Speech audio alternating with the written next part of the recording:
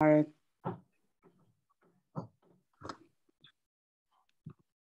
guest speaker today is Professor Marcos Cueto.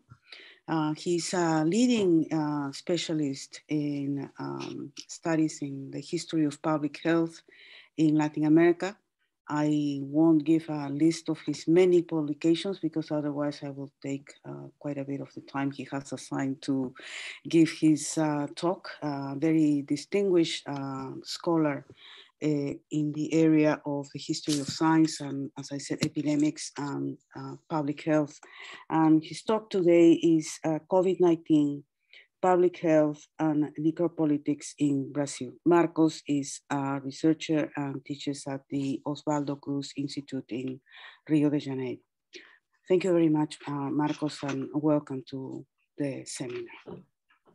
Okay, thank you. Thank you very much for the invitation to Julie and Gabriela.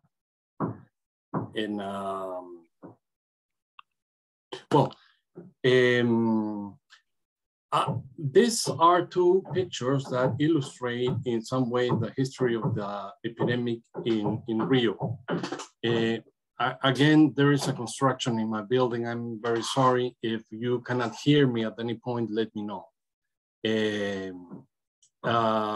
One is Bolsonaro in his first press conference around March of last year, where he called COVID-19 a little flu, and he doesn't know how to use a mask. No, he usually never use a mask, and he was against masks, and he even, in some cases, related masks with gay people. And as you might know, he has a long story of homophobic comments in his political career. And the other image is a protest in a beach in Rio de Janeiro of people. I don't know the number, but it was very high, the number of people that had died that day. And they are dressed like people that are enterrando, forgive me, this moment I forgot the word, but in Copacabana. And after they were done, the police came and immediately destroyed this symbol of protest. No? And just in case, I'm going to say two ideas that appear at the end of my presentation, and also are in a longer version in a text in English that Julie was very kind to help me with. And if somebody's interested, I will be delighted to send a copy to receive some comments. No? The two ideas are that some people thought that Bolsonaro was basically a case of acute negligence, of acute mismanagement, and a rational administration should be replace him as soon as possible. And usually people on the center and even the center right pose this idea that it was an extreme case of mismanagement and of denial of science. And on the other side, many leaders in favelas and health workers, organizational health workers, defended an idea and made popular an idea that existed before the epidemic that was necropolitics. That I will explain in a moment, but that there was basically an intention of Bolsonaro to get so many people killed.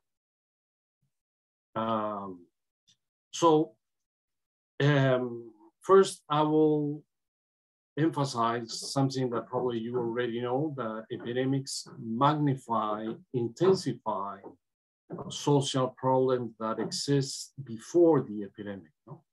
In the case of Brazil, of course, the lack of basic sanitation, that a number of social programs try to resolve this issue for the past few years. Racism, it's important to remember that Brazil has the largest population of African descendants. About 50% of the population is related to former slaves, blacks or mixed people, and also has a minority of indigenous people in the Amazon, but that has been discriminated and persecuted despite the fact that since the Constitution of 1988, they have the right to occupy about 30% of the land of the country. 30% of the land of the Amazon is reserved for the indigenous communities. But during the epidemic, poor people living in the favelas that are mostly black or mixed races, people in the Amazon that reflect a general problem of social inequality suffered the most of the epidemic. There are a number of, a few studies indicate that people, the rate of mortality in the Amazon was almost as double that in the cities. And Black people have 38% chances of dying of COVID, or 38% of them died more of COVID than white people.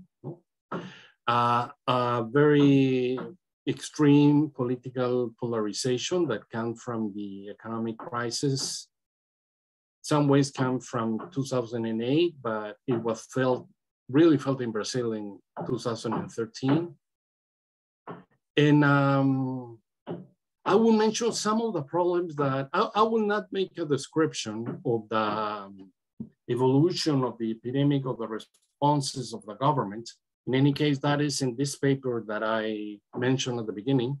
But I will mention briefly some of the problems raised by historians that have been talking a lot about this epidemic during this year and a half of COVID, and also other social medical scientists that have been discussing the epidemic. The place where I work, there's a department of history of science, but most of the university is like a medical institution that houses also the National School of Public Health. So there's a lot of social medical research and that have been very active during this period. One that is relevant to historians is what is called present time history. This current in history that can be traced to works in France in the 1970s, but has been very important in Brazil. There's a journal on history and historiography of current times, and there's a lot of discussion. And I think an interesting discussion because historians usually have an idea of the past that is not the same as common people. They establish their own frontier between the present and the past. When I studied history in the 80s, that frontier was in the 1930s. And the idea was that everything that came after the 1930s was something for political scientists, for sociologists, that there were no good archives. And what I have seen the past few years is that constantly the frontier has been moving towards the present. Until a few years ago, it was common studies on the second half of the 20th century. And with the epidemic, there are not many historians that have begun to discuss that relationship between the present and the past, making comparisons, offering contextualization, risking a lot of traditional lessons that historians learn, like avoiding being anachronic or trying to get the best sources to their work.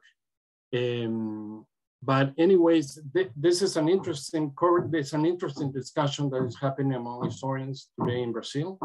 And it's also related to the idea that Brazil has a series of problems that are never overcome, that are never solved, like the lack of sanitation, structural racism, so that the history of Brazil goes through cycles. And related to that discussion is the idea that probably this epidemic is the nail in the coffin of a cycle that we experienced beginning around 1985. In 85, Brazil began a democratic period. No, it was the end of the military dictatorship that began in '64. And we have had a number of democratic governments until Bolsonaro. Bolsonaro was elected in 2018. No? But this was a cycle where there was a very progressive constitution where a number of social rights were recognized for the citizens, like the right to health. Brazil is one of the few Latin American countries that has a national health system and had also a very progressive program of aid that was celebrated around all over the world. But since the crisis of 2013, that I will not go into detail now, but there was an impeachment against the president that succeeded Lula, Dilma Rousseff, came a neoliberal government, first with Temer and later with Bolsonaro. The Congress was dominated by an alliance of conservative people, evangelists, and Catholics that changed all the social policies that were being promoted in the past, not only by Lula and Dilma, but also before. No? The president before Lula was Fernando Henrique Cardoso for 2 terms, and he was a center-right president that also had a number of social programs to try to reduce the inequality in the country. Many people are thinking that we are probably in a phase of decline and the end of the cycle. And there have been a lot of fear what has happened. Another interesting discussion among historians is the term of magic bullet. Historians of medicine use this term usually to describe a technology that is glorified, and there's a lot of hope that the technology per se would be able to control a disease. No? Like, for example, in the 50s, DDT with malaria. There was a hope that DDT was going to kill all the mosquitoes that transmit malaria. And some people believe the antiretrovirals of the 1990s were going to eliminate AIDS. No? And usually behind the notion of magic bullets is the idea that technology is not enough. That, for example, in the case of malaria, you need also to create programs for people in rural areas to control how they manage the places where the mosquito can breed. And in the case of AIDS, you also need a public discussion about prevention and homophobia, and to make people participate in the programs of the use of this medication. In the case of COVID, I think there have been, especially for Brazil, 2 magic bullets. No? One for Bolsonaro have been chloroquine. Almost from the beginning, he glorified chloroquine. And not because I think of his knowledge of the French scientists that defended chloroquine for the first time, but because of his admiration of Trump. No? And also because chloroquine was something that could be used without any quarantine, without any other public health measure. And that is something that was important for him because he wanted to emphasize that the disease could be controlled without stopping the economy. And that was his priority. And vaccines that are more recent began to be used at the beginning of this year in Brazil. But in many places, especially now, there's a fear that vaccines have become a magic bullet, an intervention by itself. I'm not saying that vaccines are bad. I'm taking my vaccines, my family too, but many times the emphasis on vaccination has led to de-emphasize mass social distancing. Soccer stadiums are filled again. So, okay. And this is related to an idea called necropolitics. And the person who designed this concept is a philosopher from Cameroon called Achille Mbembe. He wrote about necropolitics before the epidemic, talking about the extreme situation in some African countries that were in a civil war. But his idea is that there are cases where neoliberal governments can decide who can live and who can die in a society. In contrast to liberal governments, so the beginning of the century, that usually even to poor people give an option on how they might survive if they change their lifestyles, if they become modern citizens, if they assimilate to mainstream society. But for Membe, there is from the beginning a decision that some people have to die in order for others to survive. A very extreme and radical idea that has become very popular here with the high mortality. No? That is, of course, related with something that I think occurred at the beginning of the epidemic in England, that was herd immunity, the idea that the government should allow the virus to spread so more people get infected and get immunity, and that will create a natural immunity. No, but that has the assumption that a lot of people would have to die. And to another term that I mentioned here briefly, that the government has already in mind that there are some individuals and communities that can be eliminated from society, that are disposable from society. In the case of Bolsonaro, the first one were probably at the beginning of his career, gay people. He always uses metaphors with gay people in homophobic sentences, no? But later, people in the Amazon, because Bolsonaro, as other business people in Brazil, think that the Amazon is a territory that could be used for commercial purposes. And of course, he is supported by miners, lodgers, agro-business that want to use this land of the indigenous communities for their own activities. And there is an ideology even supported by some members of the army that the indigenous people should be assimilated to our commercial economy in the rest of the country, or just get rid about it. No, Bolsonaro a couple of times said that the tragedy of Brazil has been that one of the differences with the US was that in the US, the army eliminated the Indians in the 19th century, and in Brazil, the Portuguese maintain an Indian population in the Amazon. No? Okay, so the next one. These are images of people who support and are against Bolsonaro. I don't know if you see the first man in the my left. We don't want vaccine. We have chloroquine. No, that is interesting. At the beginning of the beginning of the vaccination process, and even towards the end of last year, a number of people said, well, we will not take vaccine, especially because it comes from China, and Bolsonaro spoke against China a number of times.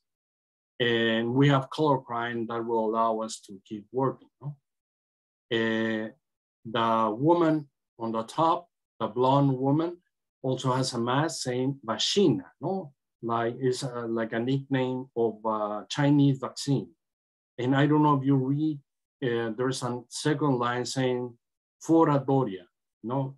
Get out Doria. Doria was the government of the state of Sao Paulo, a center-right politician that was a former supporter of Bolsonaro, but who is going to run in the presidential elections of next year against Bolsonaro, or pretends to run, it's not decided yet. And Doria and the medical institution supported by the state of Sao Paulo, that is called Butantan, made an agreement with China to produce a vaccine, and most of the Brazilian population have been vaccinated with the Chinese vaccine. No? The other vaccine mostly used has been done in cooperation with England and my institution, Cruz, and it's AstraZeneca. And on the right, there are people who are against Bolsonaro, and they are instead defending the vaccine, no? And calling to get rid of Bolsonaro? That is an interesting question I have been asked before, how Bolsonaro lasted so long.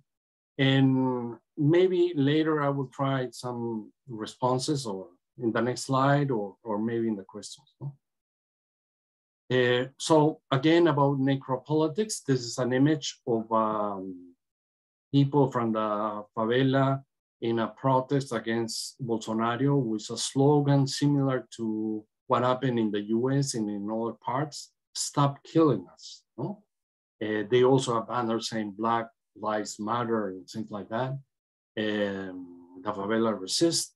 And this idea of necropolitics has appeared in a number of publications, social media, newspapers, and I think it has basically three meanings. No? One that was used even before the pandemic. No? The favelas in most of Brazil are places where the police cannot enter.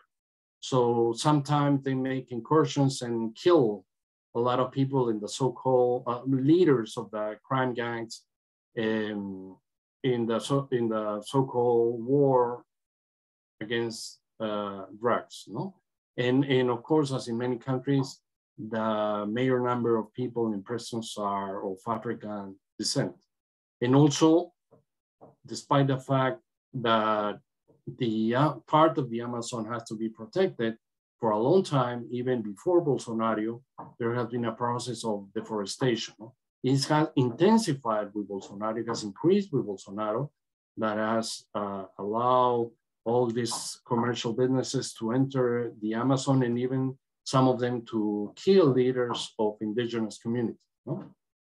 Another interesting concept that had become clear during the epidemic is that necropolitics imply that the state provides very few social services, no? Very few tools, for example, to prevent the epidemic. No? It was very, I think, sometimes a very Eurocentric idea that social distancing and homework were going to prevent the epidemic in Brazil, because in favelas, there were no conditions for social distancing. People live in small spaces.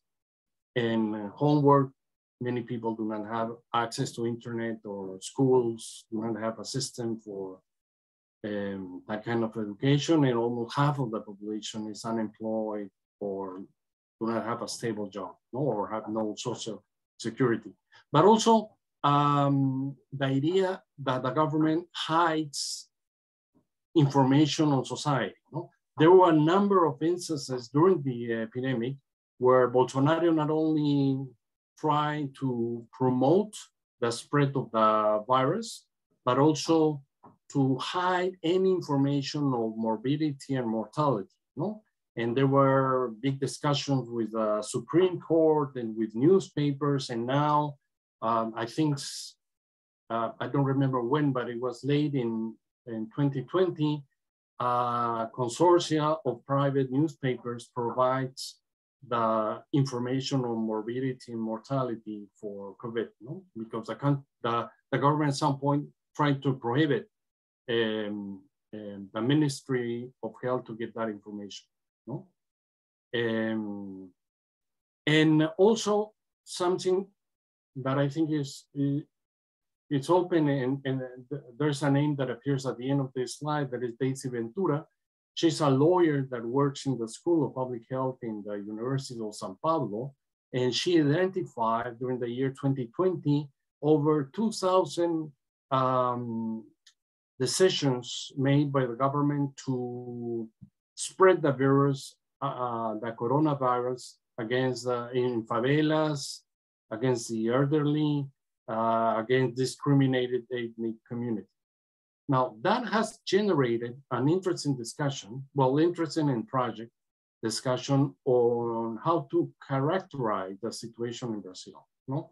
And there was even a commission from Congress making an investigation that released its report a few months ago and was part of the discussion, and they accused Bolsonaro. Some people say it has been a case of genocide.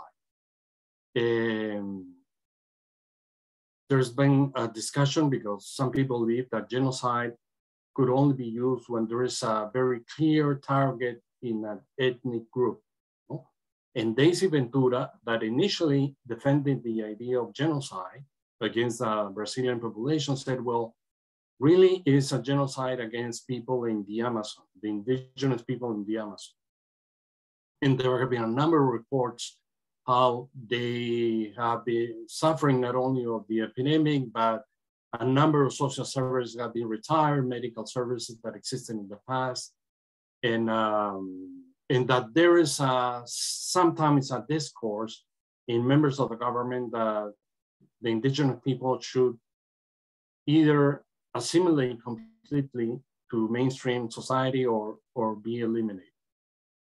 And another term that had been proposed by Daisy Ventura and was embraced by this commission in Congress was crimes against humanity. This commission in Congress and Daisy Ventura believe that this accusation will stand in international legal accusation. They have gone to international courts to do it. And that is something that they can prove among other evidence with this over 2,000 decisions made by the government to spread the virus. No? Two publications that have been important to shape these concepts have been one that appeared in The Lancet and was signed by Brazilian scholars. And the title is very telling, no? COVID-19 in Brazil, far beyond biopolitics. And the idea of the article, and also of other people who defend this concept of necropolitics, is that the notion of Foucault of biopolitics is insufficient to understand what has happened in Brazil. No? They argue that biopolitics is usually something where the state induces the society to behave in what they consider normal lifestyles. But here has been a decision, an open decision on who can live and who can die during the epidemic. No? And Daisy Ventura also has a number of publications in Portuguese, but she also has achieved notoriety in international journals, and she has this piece in the British Medical Journal where she insists on the idea of crimes against humanity. And my last slide is that, well, inequality versus, I just wanted to mention that Oxfam has an office here in Brazil, and at the beginning of the year released this report saying that social inequality was going to increase. Something that for me called my attention during most of the epidemic is the fragmentation of the opposition. Only recently, I think they have become more organized, and that is related to the question that I posed 2 slides ago on why Bolsonaro has endured all this tragic situation. And maybe one reason is that from the beginning of the epidemic, he began to give a subsidy to the people that was almost like a minimum salary, less than $100 per month, and created a clientelistic situation with many of the population, but that helped him to survive. Something else that helped him to survive is in the past few years, the extreme version of evangelism has become very popular here in Brazil and also in Congress. And they see Bolsonaro in messianic terms as a return of Jesus Christ. The military also support very strongly Bolsonaro. He was a former captain in the army, and a couple of times he has said that nobody can question his order because he's the comandante of the country. No? So again, these 2 ideas that I mentioned at the beginning, there have been 2 concepts to characterize the governmental responses to the epidemic in Brazil. No? One is negligence, mismanagement. There was a recent editorial in the British Medical Journal that also went in this direction, saying, well, this is an acute case of mismanagement and it has to be stopped. But also, I think that probably this idea of negligence is related to who is coming next after Bolsonaro. No? There are right-wing opponents to Bolsonaro that dream, I think, with some kind of Bolsonarismo without Bolsonaro, no? Some kind of neoliberal policies that would not increase much the budget of public health or programs on social inequality, but will not have this horrible discourse that Bolsonaro usually has, fighting everybody. No? And for these people, I think, for the people who defend the idea of mismanagement, the vaccine is a magic bullet, no? Meaning that they hope to control the disease without any major social reform. And with one technical intervention that will probably give us a protection, hopefully, now that the number of cases has decreased. No? And the other concept that is probably defended by underground organizations like leaders in favelas and indigenous communities that have been very active in social media and some newspapers, and also by some organizations of health workers and by some university professors, is necropolitics. No? There has been also an interesting discussion on how there can be a regulation of necropolitics. For the past few months, we have experienced a decline in cases. Hopefully, this is not a preparation for a new storm, because we are watching the news of what is happening in Europe. And we all remember here in Brazil that we had a second wave in January of 2021. No? And now we are going to the celebrations of the New Year and Carnival, and all the mayors of the cities are allowing these celebrations in the main cities of Brazil. Carnival is celebrated not only in Rio, but everywhere. But in any case, during this period, what has appeared is the idea that also necropolitical governments can regulate the death of the people, the individuals that are seen disposable, that are not relevant for mainstream society. There will be a number of reports that the elimination of social programs in the Amazon, medical centers in favelas have created a number of diseases, and that people are acquiring other infectious and chronic diseases.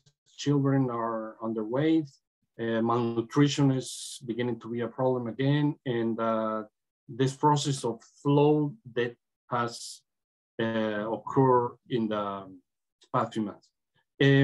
Something interesting also related to history of medicine is that there's a fear among the poor and even among people who defend the notion of necropolitics that they are going to be destroyed by the elites or by the government. Well, some segments of the poor, not everybody. And it related to history of medicine because African historians who have studied epidemics in Africa have found that societies with acute social inequality usually have the same fear. There are a lot of rumors that the poor are going to be destroyed by the elites. No? So these ideas, even the idea of negligence and mismanagement is related to this acute social inequality.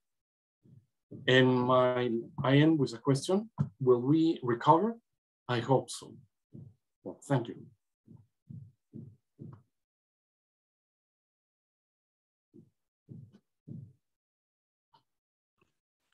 Thank you very much, Marcos. So we can now start with questions from the audience.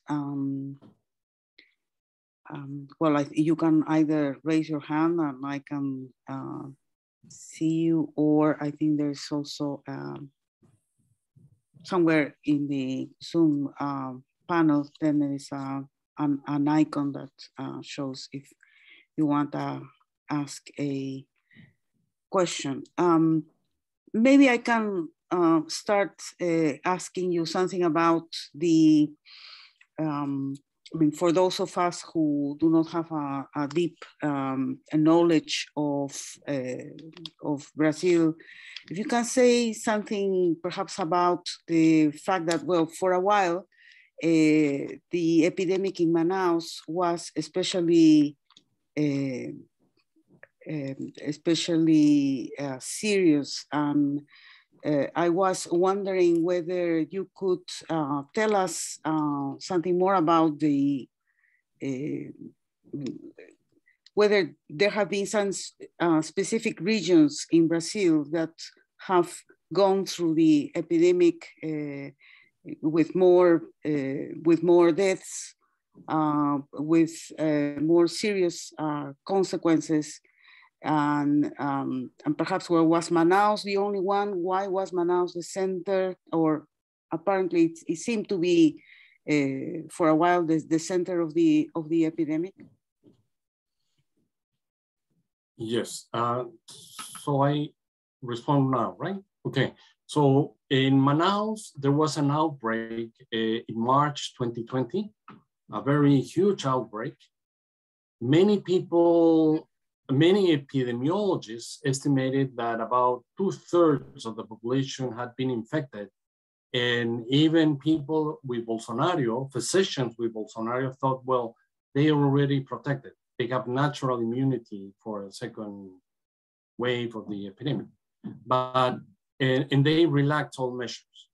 And they celebrated New Year at the end of 2020. And then at the beginning of 2021, there was a huge outbreak. No? Manaus is the largest city in the Amazon, where 50% of the people have no access to clean water,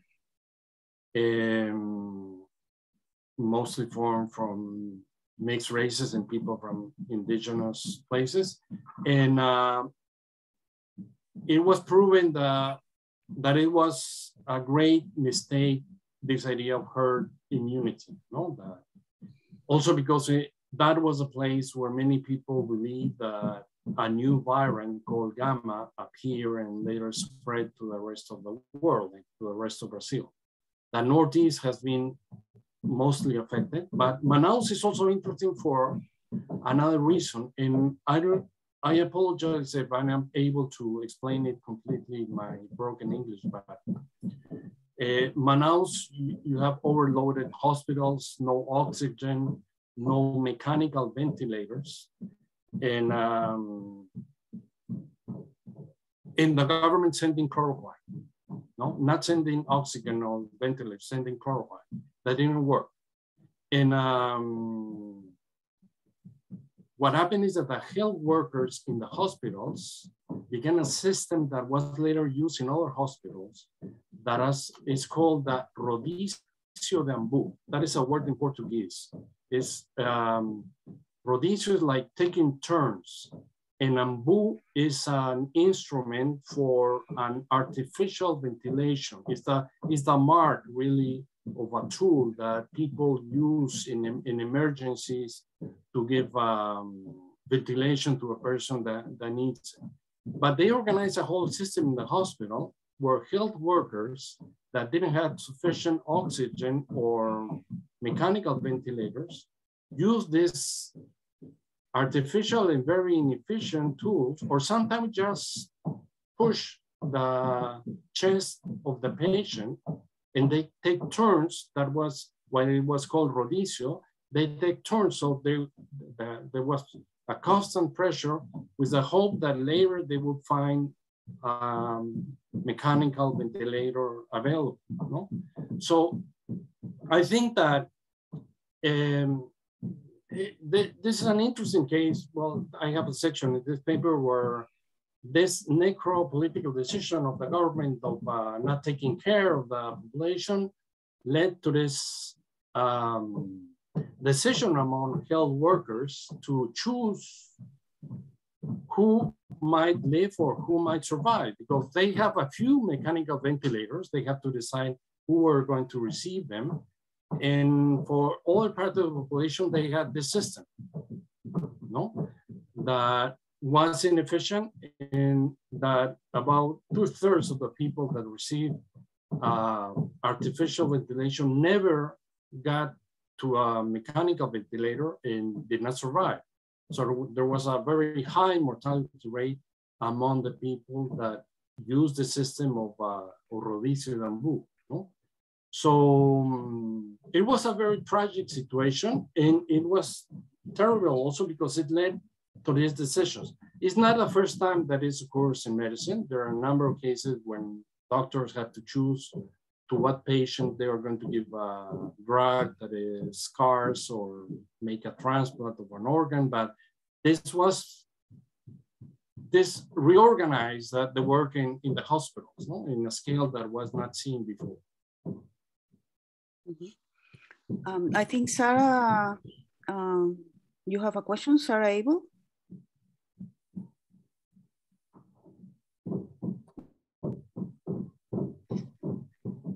Or someone else has a question. I cannot see Sarah, so.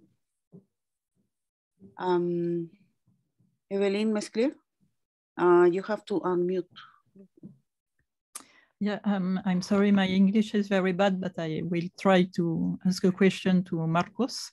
Marcos, it was very interesting for me to see the aspect of the magic bullet, because I think that we are all the countries in the same, in reality, in the same situation, trying to use the vaccine as a magic bullet, and not doing nothing to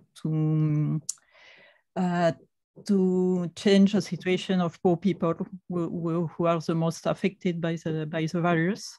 So I wanted to ask you if you think that this can change, that if there is a debate, I don't know, and in the international organization of health about that point, and if the case of Brazil is very different of the case of other countries on this point.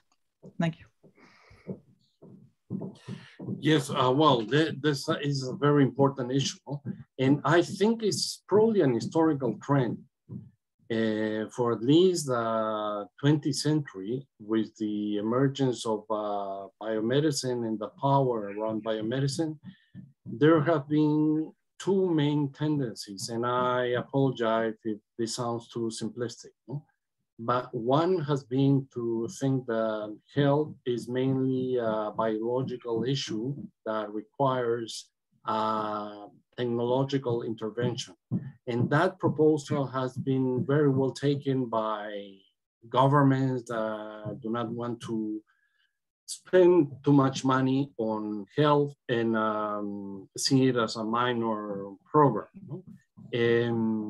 And that think that the role of the experts can be isolated from other interventions. And the alternative, there have been another current that believe that health might have biological causes and modes of transmission, but is sustained by social, economic, and political systems. And to address these systems is crucial to have some kind of alliance between all the people involved in health. And that was, for example, the difference in the case of AIDS. No, in the case of AIDS, you not only had drugs, but also you have a very active community of activists and NGOs that made alliances with governments and some international agencies to have a more broad program that included technology, but was not limited to technology. No? Sometimes the emergency, the sense of emergency, the sense of urgency make us return to this traditional vision that health is basically biological and the solution is only technological. But behind that, I think is also the idea that nothing really has to change in a society. And now we are probably living that again, the idea that technology will save us. And that has happened also, I think, in the case of Brazil, because civil society has been disorganized for the past few years. The opposition has been fragmented. It used to be very strong here a few years ago, but for several reasons, it has been fragmented. So yes, you're right. We are probably discussing the place of technology in the future and how we should not rely only on technology to overcome this crisis. No? But thank you. Any other questions?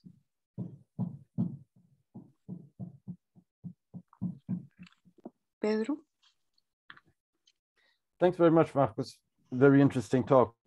Should you compare perhaps Brazil with some of the other Latin American countries, in case that you'd be comfortable doing that? One thing that for me is a bit hard to understand is how recent data, the accumulated death rate in Brazil is not that different from places like Argentina that try to contain the disease much more. I don't know whether that's an issue with comparative subnotification or other issues altogether. But given all of the terrible policy measures in Brazil, as you mentioned, I would have expected Brazil to stand apart from some other Latin American countries. And at least by the data that I've seen, it doesn't seem to be that much of an outlier. And in some cases like Peru, the numbers are even worse. You know, have you got some analyses to share about that? Yeah, well, thank you. I think, well, I would think that in Brazil, the problem of subnotification is huge. No? Bolsonaro decided from the beginning of not deploying tests in the population. They only test people for COVID in acute cases in the hospital. So people assume that or estimate that it's 10 times more the number of people sick or that have died in Brazil than what the government accepts. No, that is something I think important. And that was a difference, for example, with Peru and Argentina, where they were not testing everybody, but they were testing much more people in the streets. Something else is that probably something that they all have in common is social inequality, and that social inequality was a major factor to explain the morbidity and mortality during the epidemic. No, I know these are not complete answers, and that your concern is very just, and I will keep thinking about it. But thank you. Susana, you have to unmute. Do that. Okay. I have a question really that's related to Gabriela's first question. I was coming back from Mexico as COVID struck.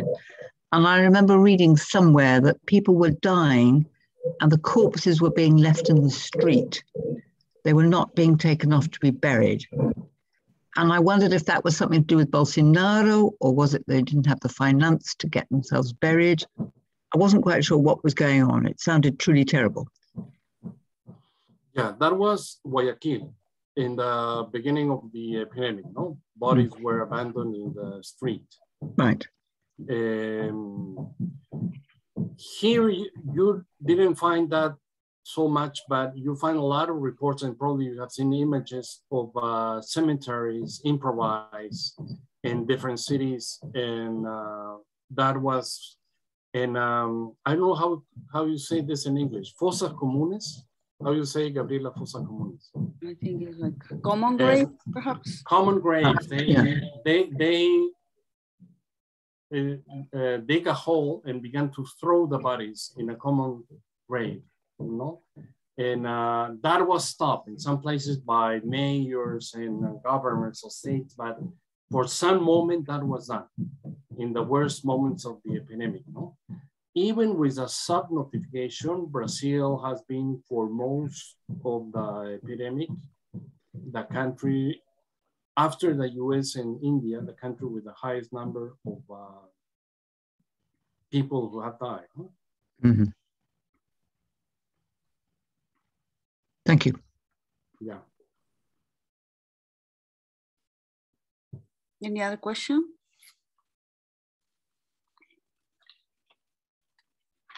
Marcos, I am curious about this thing of information, which is so, well, as you have explained, so important.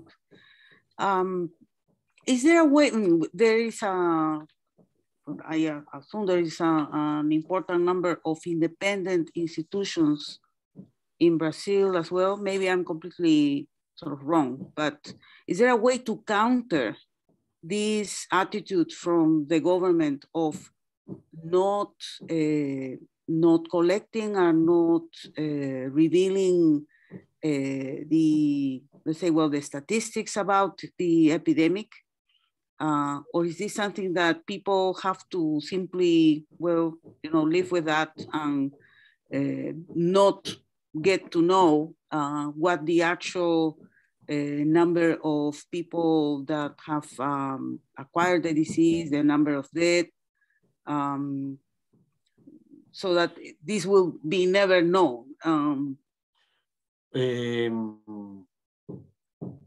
I think it was in August of last year that the government prohibited the publication of the number of deaths of the epidemic. And private newspapers, with the help of NGOs, created a consortia with some medical institutions to provide that information. And even to this day, the information that is released from Brazil is based on that consortium. No? And the government doesn't contest that information anymore. Now, but the problem is that there has been an effort to provide social information, but this is a country that probably different from other Latin Americans. I don't know if Pedro would agree. Public institutions are still very important, no? It never had like a neoliberal reform, like for example in Peru, where they privatize or destroy all the public institutions. There is a very strong, for example, there is a very strong institute in charge of collecting social data and statistics and organizing the census. And Bolsonaro, almost from the beginning, have been cutting resources from this institution and recently almost prohibited the census. No? And the census is very important here because it's the basis to allocate money for some regions or communities. And that has occurred in a number of sections in the ministry. And I think it has occurred also because, again, I don't know if Pedro agrees, public institutions here until recently have been very important. No? Not all universities are public, but most of the best universities are public, no, are state or federal. No? The main university in Sao Paulo is part of the state, is funded by the state, and Cruz, where I work, is a federal institution. No? There are Catholic universities that are also very good, but it's different from the rest, for example, of Latin America, that you have more private institutions that can, probably a result of all the neoliberal reforms that past few decades, that can compete with the state. No? I don't know, Pedro, would you like to say something about this? I agree. I agree with what you've said, really, that my feeling, sort of what underlied my question as well, is that perhaps the public health system, SUS, that managed to survive has made a difference and Yeah. countervailed to an extent the damage done by Bolsonaro. Not completely, of course, but that this endurance of relatively or comparatively high quality public institutions and healthcare and data collection, etc., is something to Brazil's advantage in a very complicated situation. I was asking that also because since you, I think it was almost at the beginning of your talk, you were saying how historical perspective of, how to write history of the 20th century had changed. Yeah. Yes.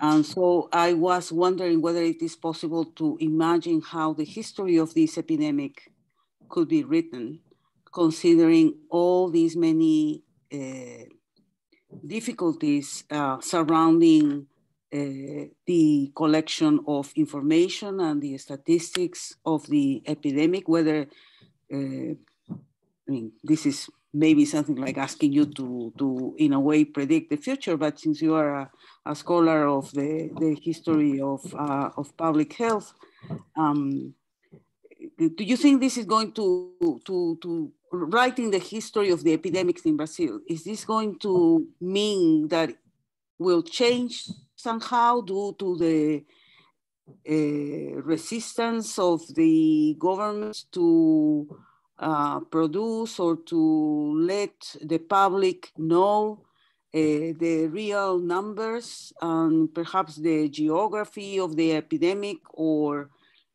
so many other aspects also that are related to the consequences of COVID-19? How do you see that? How will the history of this epidemic be written, and in what ways that history might be different from previous events like this one? Well, that is a very important question, and there's a lot of discussion among historians of medicine for different countries. And what I think is that what we might do is recognize the limitations of our sources of information, use new sources, for example, leaders in favelas and indigenous communities are very active in social media, talk with other scholars, anthropologists have been very close by Zoom or sometimes traveling with people in indigenous communities, also people in favelas, and recognize also that there is a subjective part in our study, and probably there's always exists. And it's clear that I disapprove completely what Bolsonaro has done. And also something that I've been done, I think that is interesting, is to try to organize the places where information can be collected. And that databases have been published or promoted or advertised at places where different materials could be stored. Something else is that we need like an effort to characterize what might be, from our perspective, the main problems posed by this epidemic, in comparison with some ideas that we had in the past, like magic bullets or necropolitics. And also recognize that any interpretation that we might do about this data is probably temporary. And there is an historian that has called it like mid-level interpretations, or that probably will not respond completely to historical questions. For example, is this the end of a historical cycle in Brazil? Is this one classical response of an authoritarian government to an epidemic? But try to address these questions and give a preliminary response. Not only a description of what has happened, that you probably will find in a good newspaper, but also give an historical perspective to understand the present. So I know there's a lot of limitations, and at the same time, there's a lot of pressure. No? Never before historians of medicine have been so demanded by journalists, TV programs, and everything to speak about this epidemic and past epidemics. So some historians of medicine, I must confess, say, well, I will never talk about the present. No? I must confess I am weak. I succumbed to the pressure and I decided to say something. Okay, thank you. Pedro. If we've got a bit of time, let me ask you another question. It's about how you see the political implications of some aspects of the crisis. You mentioned a lot of that. One thing that has been on my mind a bit is how the elites have responded to this in Brazil. Of course, the population that was affected the most were low-income people, racialized populations, those living in inadequate housing, and so on and so forth.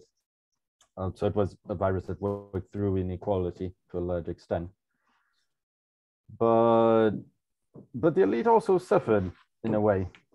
One episode that came to mind very strongly to me was when in Manaus, during the peak of the disease there were no more air taxis, helicopters to fly out of the city. It's at the same time extremely revealing of the inequalities in Brazil, that there are many helicopters to fly people out of the health system of the city, and the fact that they had run out of helicopters at some point. That means that even for the elites that were to an extent able to escape, they were suffering quite extensively with that. But I haven't seen much of a response from the elites to try and contain the virus in a more effective way or in a more equitable way, or turning against Bolsonaro based on that. Have you seen anything along those lines? Do you have any thoughts of why the elite continues to hold on to other things instead of turning against Bolsonaro because of the pandemic? And perhaps comment about the physicians that have had an ambiguous relationship to that as well. Well, that is a very important and interesting question. And I would say that at least part of the elite, for example, that have to do with commerce, the elite that has to do with commercial activities in the Amazon, have been supporting Bolsonaro, no? But they are not the main elites. Sometimes they are not the main elites, for example,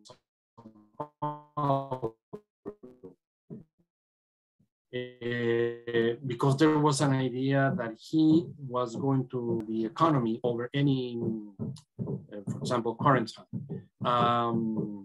Something else that probably, as you know, is that Bolsonaro was elected with he appointed two ministers that were the basis of his government. No? One was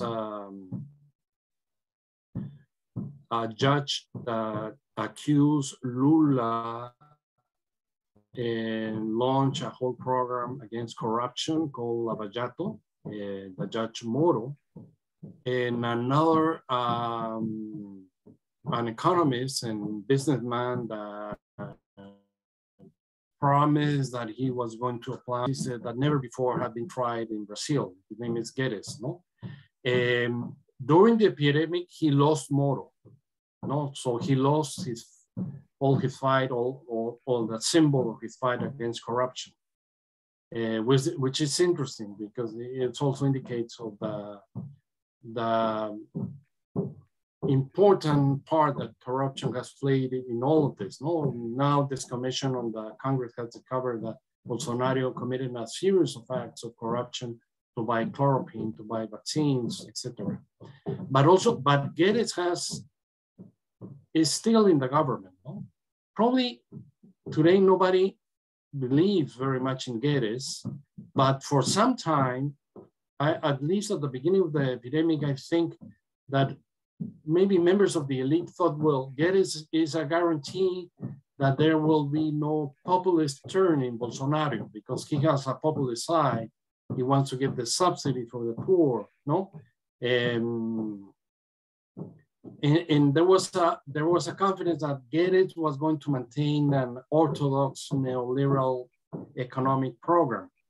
Probably today, members of the elite no longer believe on this hope, no? And probably Bolsonaro still has a possibility in the election of next year because he's probably the only barrier against Lula that is probably going to be the other candidate. No? And there's a great fear among the elite that Lula might win. It's interesting also, as Pedro probably already knows, that the third candidate is Moro. No? Moro has reappeared in the political scene and has raised all these issues of corruption. And I think that he might be this idea of Bolsonarismo without Bolsonaro, no? Having like a rational neoliberal discourse in a fight, in a discourse against corruption, but without this extremes of Bolsonaro. No? But I would say that the elite probably supported Bolsonaro for some time, part of the elite because he was in favor of maintaining commercial activities. And secondly, because of Guedes.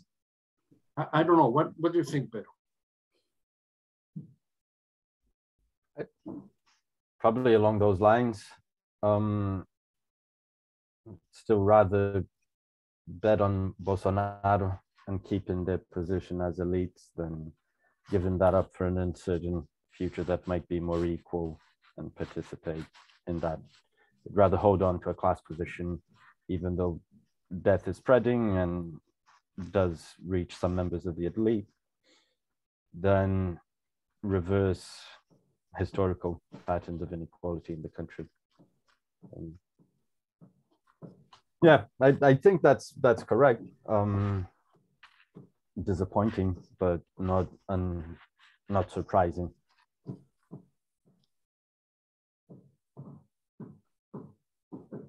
Marcos, there have been several moments in which Brazil has wanted to play a leading role in Latin America, or at least in South America.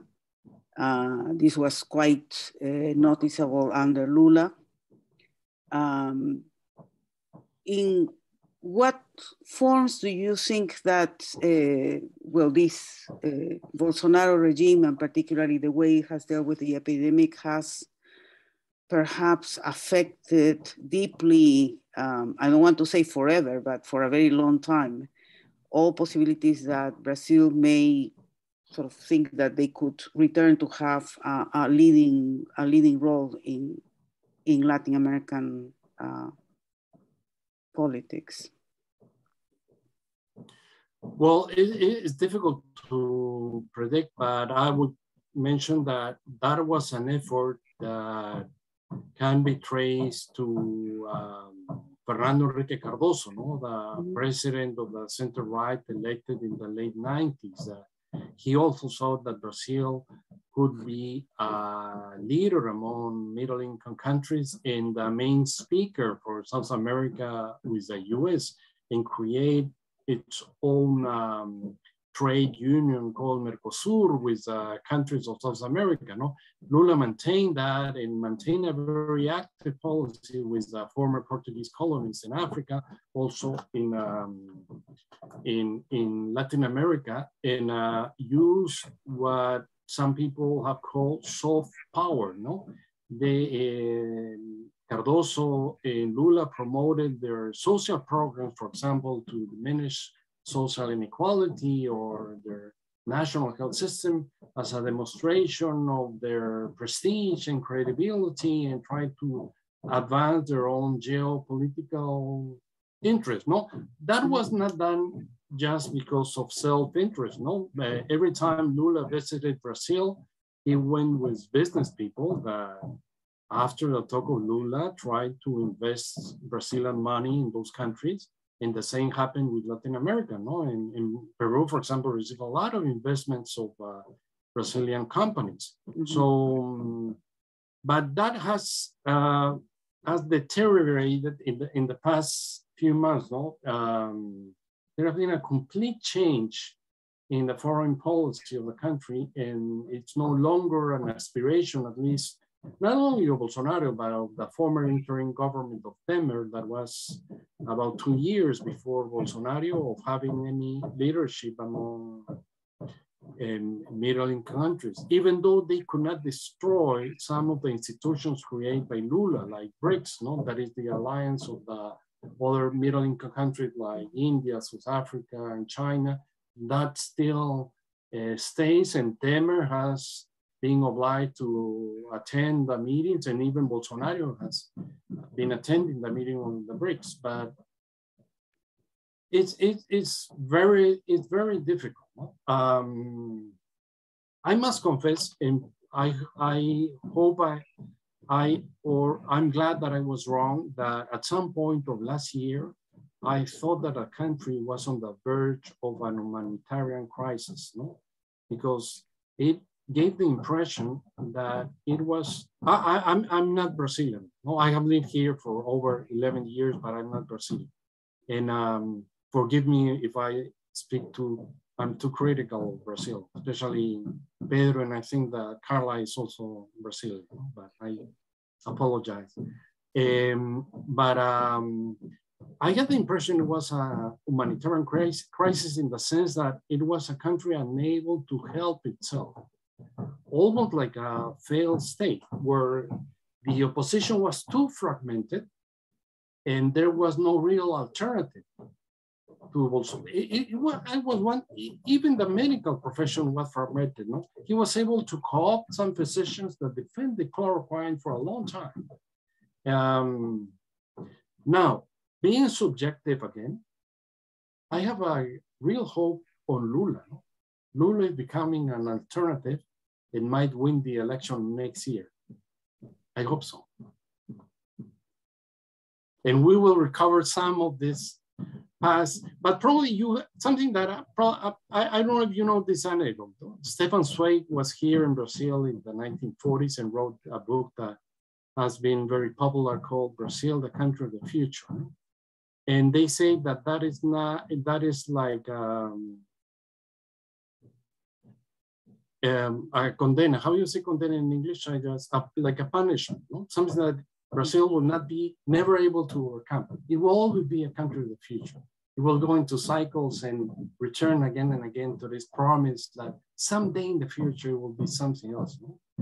But maybe we are at the end of a cycle and we might begin another one in the next few years. And it's interesting that another issue that a lot of historians have been studying in the past few years have been the military, how we came out of the military dictatorship, what happened at the end of the military, no? And making metaphors or what happened in that period and what has been going on in this period and how we recover at the end of the military in the early 80s and how we might recover now from this almost 4 or 5 years of very terrible governments. I apologize again to my Brazilian friends. Thank you, Marcos. If there is no other question or comment, I think we can thank you for the talk and the conversation. And we'll close this seminar today and to invite you next week to our last, I think that will be our last seminar, which would be on the middle class in Colombia, right? I don't have the name of the speaker in my mind, but we'll ask you to look at the next announcement for our last seminar of the term. Muchas gracias, Marcos. Thank you very much. And also to all of you for attending the seminar today. Thanks. Okay, thank you. Muito obrigado. Muito obrigado a vocês. 11 anos, então, que está morando sim. No Brasil? Ótimo. 11 anos, sim. E está gostando, obviamente. Sim, estou gostando. Gostei muito. E não sei se vocês haviam escutado esse livro de Zweig, mas foi uma das primeiras coisas que eu leí quando cheguei aqui. Eu acreditei que realmente o Brasil era o país do futuro. Mas E continua sendo. Continua sendo, mas quando começaram todos estes problemas, eu lembro que fui donde un amigo brasileño y pregunté qué acontece, no íbamos a hacer el país. Me dijo, no, eso no es un pronóstico, es una condena. Siempre vamos a hacer el país del futuro. Sí. Pero sempre, tomara que não seja assim. Sempre há esperança, né? A esperança é o Isso, último que morre. É, pois é. Ótimo. Ok. Okay. Também. Marcos. Saludos. Okay. Un abrazo. Un saludo. Un Hasta abrazo. luego. Un gusto. Okay then. Bye bye. Thank you. Bye. Ciao. Bye, Gabriela. Ciao.